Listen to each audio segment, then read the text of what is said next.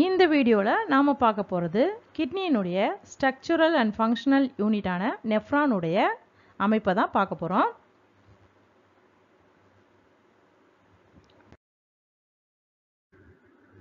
Structure of nephron. ஒவ்வொரு கிட்னிலையும் 1 million nephron இருக்குங்க. அது ஒரு காம்ப்ளெக்ஸ் டியூபுலார் ஸ்ட்ரக்சர், ஒரு சிக்கலான நுண் குழல்களை கொண்ட ஒரு அமைப்பு ஆகும். இந்த நெஃப்ரான்ல பார்த்தீங்களா 2 பார்ட்ஸ் இருக்கு.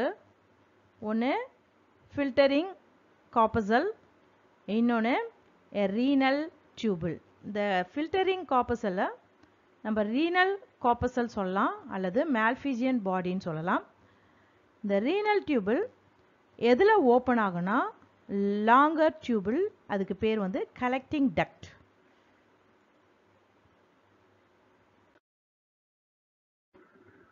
இதில் பாருங்க, இந்த மெடுலால தான் மில்லியன்ஸ் ஆஃப் நெஃப்ரான்ஸ் இருக்கு. அதனுடைய ஸ்ட்ரக்சர் பார்த்தீங்கன்னா காம்ப்ளெக்ஸ் டியூபுலார் ஸ்ட்ரக்சர். ஓகேங்களா? இப்போ நம்ம பார்ட்ஸ் பார்க்கலாம். நெஃப்ரானுடைய பார்ட்ஸு. இந்த பகுதி வந்து மால்ஃபிஜியன் பாடி, இதை நம்ம ரீனல் கார்பசல் சொல்லலாம், அது ஃபில்டரிங் கார்பசல் சொல்லலாம். இதில் தான் வந்து ஃபில்டரிங் வந்து அதாவது வடிகட்டுறது நடக்குது. அடுத்து ரீனல் டியூபிள். 2 பார்ட்ஸ் பார்த்தோம், ஒன்று மால்ஃபிஜியன் பாடி, இன்னொன்று ரீனல் டியூபிள். இந்த பகுதி மட்டும்தான் மால்ஃபிஜியன் பாடி. ரீனல் டியூபிள் இங்கே இருந்து ஸ்டார்ட் ஆகி இது வரைக்கும் ரீனல் டியூபிள். அந்த ரீனல் டியூபிள் வந்து எதில் வந்து கனெக்ட் ஆகுதுன்னா கலெக்டிங் டக்ட்னு சொல்லலாம், அது கலெக்டிங் டியூபிள் சொல்லலாம்.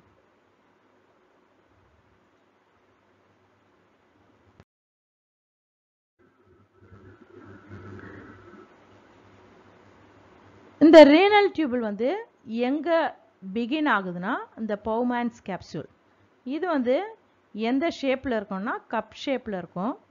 இதனுடைய வால் வந்து டபுள் வாலாக இருக்கும்.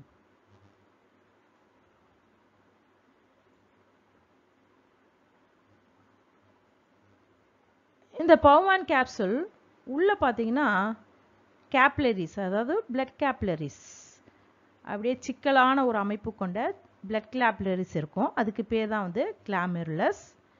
இந்த கேப்லரிஸ் தான் ஃப்ளூயிட்ஸை வந்து இந்த ரீனல் டியூபிள்ஸ்க்கு வந்து டெலிவர் பண்ணுது.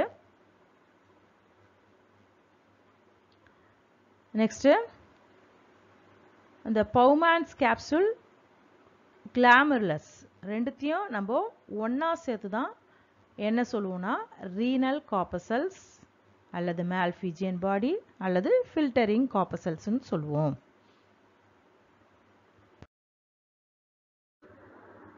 பவுமேன்ஸ் கேப்சூல் இது கப் ஷேப்பில் இருக்கு, டபுள் வால் இருக்கு. இதுக்குள்ளே இருக்கக்கூடிய அந்த கேப்லரிஸ் பேர் வந்து glomerulus.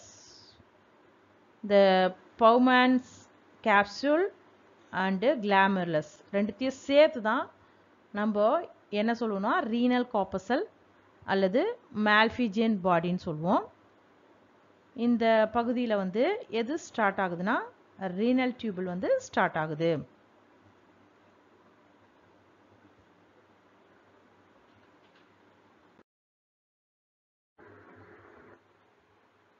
glomerulus-னுடைய எண்டோத்தீலியத்தில் அதிகப்படியான போர்ஸ் இருக்கும். அந்த போர்ஸுக்கு ஃபெனஸ்ட்ரின் பேர்.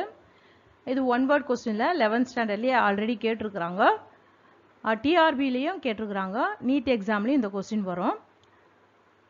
Next external parietal layer of பவுமேன்ஸ் capsule, அதாவது பவுமேன்ஸ் கேப்சூலினுடைய எக்ஸ்டர்னல் லேயருக்கு பெரைட்டல் லேயர்னு பேர். அது சிம்பிள் ஸ்கியூமாஸ் எபித்திலியத்தால் ஆனது. அதனுடைய visceral layer, visceral லேயர்னா inner layer, அது எபித்திலிய செல்களால் ஆனது. அந்த எபித்திலிய செல்களுக்கு என்ன பேர்னா போடோசைட்ஸ்ன்னு பேர். இந்த போடோசைட்ஸ் எதனால் ஆக்கப்பட்டதுன்னா foot ப்ராசஸினால் ஆக்கப்பட்டது. அதாவது பலவிதமான பாதங்கள் போன்ற ஸ்ட்ரக்சர் அதில் காணப்படும். இந்த ஃபுட் ப்ராசஸ் வந்து எதில் வந்து attach ஆகிருக்குன்னா basement membrane of the கிளாமெருலஸோட attach ஆகிருக்கும். இந்த போடோசைட்ஸ் அதனுடைய ஃபுட் ப்ராசஸ் இடையில ஓப்பனிங்ஸ் காணப்படும். அந்த ஓப்பனிங்ஸுக்கு என்ன பேர்னா ஃபில்ட்ரேஷன் ஸ்லிட்ஸ்ன்னு பேர். இப்போ இந்த போடோசைட்ஸ் வந்து இதில் எங்கே இருக்குன்னு பார்க்கலாம். இந்த பிக்சரில் இது வந்து அஃபரண்ட் ஆர்டரியோல், இது எஃபரண்ட் ஆர்டரியோல், இது பவுமான்ஸ் கேப்சூலுக்குள்ளே நுழையுது. உள்ளே இருக்கிறது வந்து கிளாமெருலஸ். இப்போ இது பவுமான்ஸ் கேப்சூலினுடைய பெரைட்டல் லேயர். அதுக்கு உள்ளே இருக்கக்கூடியது விசரல் லேயர். இந்த விசரல் லேயரில் தான் அந்த ஃபுட் ப்ராசஸ் அதாவது போடோசைட்ஸ் காணப்படுகிறது. அந்த போடோசைட்ஸினுடைய அந்த எண்டு வந்து எதனோட அட்டாச் ஆகிருக்குன்னா கிளாமெருலஸினுடைய பேஸ்மெண்ட் மெம்பரெயினோட அட்டாச் ஆகிருக்கு. இங்கே இருக்குது பார்த்தீங்களா, அதனுடைய ஸ்ட்ரக்சர் நல்லா தெரியுது பாருங்கள். அடுத்து வரக்கூடிய பிக்சரில் இன்னும் நம்ம அழகாக பார்க்கலாம். இது வந்து ஜிபிஎம் அதாவது கிளாமெருலார் பேஸ்மெண்ட் மெம்பரெயின். இது வந்து விசரல் லேயர். இந்த விசரல் லேயரில் இருக்கக்கூடியது இது போடோசைட்ஸ். இந்த போடோசைட்ஸில் இந்த பகுதி வந்து ஃபுட் ப்ராசஸஸ். அதுக்கு இடையில இருக்கக்கூடிய இந்த பகுதி வந்து ஃபில்ட்ரேஷன் ஸ்லிட்ஸ்ன்னு பேர்.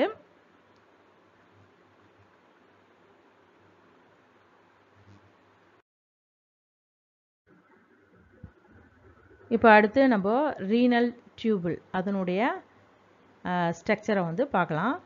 இதில் வந்து 3 பார்ட்ஸ் இருக்குது. ஒன்று த ப்ராக்சிமல் கன்வல்யூட்டல் டியூபிள், அதை வந்து நம்ம பிசிடின்னு சொல்லலாம். இன்னொன்று வந்து you shaped loop of Henle, அதை வந்து ஹென்லிஸ் லூப்புன்னு ஷார்ட்டாக சொல்லலாம். இதில் 2 இருக்குது. ஒன்று எத்தின் டிசெண்டிங் லிம்ப்பு, இன்னொன்று எத்திக் அசெண்டிங் லிம்ப்பு. ஃபைனல் பார்ட்ஸ் என்னென்னு பார்த்தீங்கன்னா த டிஸ்டல் கன்வல்யூட்டட் டியூபிள், அதை டிசிடின்னு சொல்லலாம். இந்த டிசிடியில் வந்து அதிகப்படியான நெஃப்ரான்ஸ் வந்து எது கூட கனெக்ட் ஆகிருக்குன்னா கலெக்டிங் டக் கூட இணைஞ்சிருக்கும்.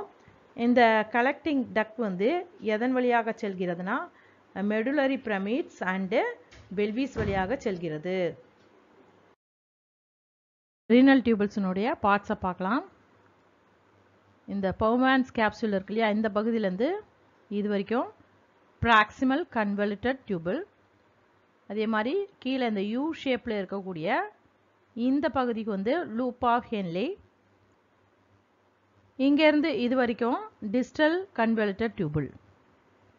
இது வந்து எது கூட இணைஞ்சிருக்குன்னா கலெக்டிங் டக்ட் கூட இணைஞ்சிருக்கு.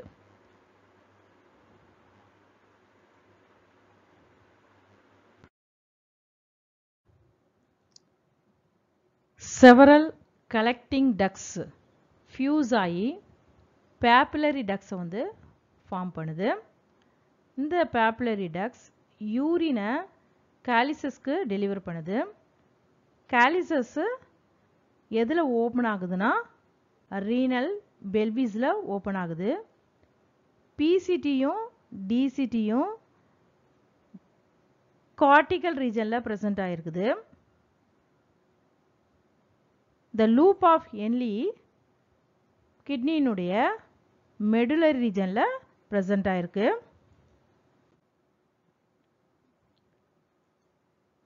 இந்த பிக்சரில் நல்லா தெரியுது. அதாவது இந்த மேல் பகுதி கார்டெக்ஸு அதாவது கார்டிகல் ரீஜன், கீழ்ப்பகுதி மெடுலா. இதில் வந்து எதெல்லாம் ப்ரெசென்ட் ஆகிருக்குன்னு பார்த்தீங்கன்னா loops of Henle and collecting duct. இந்த கார்டெக்ஸில் ப்ராக்சிமல் டியூபுலும் டிஸ்டல் டியூபுலும் ப்ரெசென்ட் ஆகிருக்கு.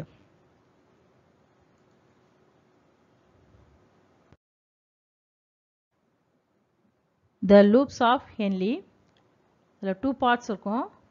ஒன்று கார்டிகல் நெஃப்ரான்ஸ், இன்னொன்று ஜெக்ஸ்ட்ரா மெடுலரி நெஃப்ரான்ஸ். இதை JMN ஷார்ட்டாக சொல்லுவாங்க. அதில் the majority of nephron in the loops of Henle ரொம்ப ஷார்ட்டாக இருக்கும். அதில் வெரி லிட்டில் தான் மெடுலாக்குள்ளே எக்ஸ்டெண்ட் ஆகிருக்கும்.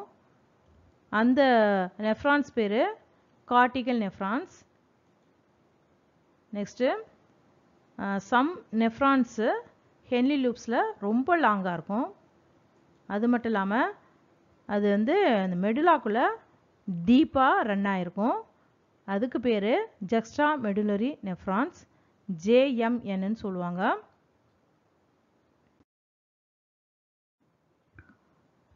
The capillary bed of the nephrons. இதில் 2 இருக்கு. ஒன்று பார்த்தீங்கன்னா the capillary bed of the glomerulus, இன்னொன்று the capillary bed of the peritubular capillaries. glomerular capillary bed வந்து மற்ற capillary bedை விட டிஃப்ரெண்ட்டாக இருக்கும். ஏன்னா இதில் வந்து 2 ஆர்டீரியோல் இருக்கும். ஒன்று அஃப்ரண்ட், இன்னொன்று எஃப்ரண்ட். இதில் அஃப்ரண்ட் வந்து பிளட்டை வந்து கிட்னியில் இருக்கக்கூடிய பவுமேன்ஸ் கேப்சூலுக்கு சப்ளை பண்ணுது. எஃப்ரண்ட் ஆர்டீரியோல் வந்து கிட்னியிலேருந்து பிளட்டை வெளியே எடுத்துகிட்டு வருது.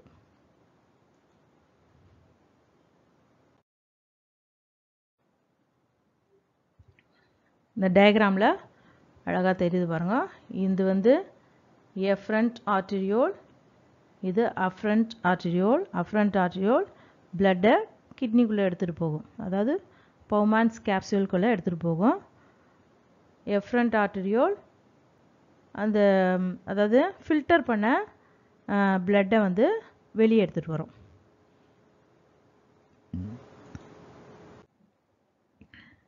இந்த எஃப்ரண்ட் ஆர்டீரியோல் கிளாமெருலஸ்லேருந்து வெளியே வரும். இந்த எஃப்ரண்ட் ஆர்டீரியோல் எதை ஃபார்ம் பண்ணுதுன்னா எ ஃபைன் கேப்லரி நெட்வொர்க். எதை சுற்றி ஃபார்ம் பண்ணுதுன்னா இந்த ரீனல் டியூபில் சுற்றி ஃபார்ம் பண்ணுது. அதுக்கு பேர் வந்து த பெரிடியூபுலார் கேப்லரிஸ். த எஃப்ரண்ட் ஆர்டீரியோல்ஸ் வாசா ரெக்டாவை ஜக்ஸ்ட்ரா மெடுலரி நெஃப்ரானில் ஃபார்ம் பண்ணுது. இந்த வாசா ரெக்டா லூப்ஸ் ஆஃப் ஹென்லிக்கு இணையாக ரன் ஆகுது. வாசா ரெக்டா கார்டிகல் நெஃப்ரானில் ஒன்று ஆப்சண்ட் ஆகிருக்கும் அல்லது ரெடியூஸ் ஆகிருக்கும்.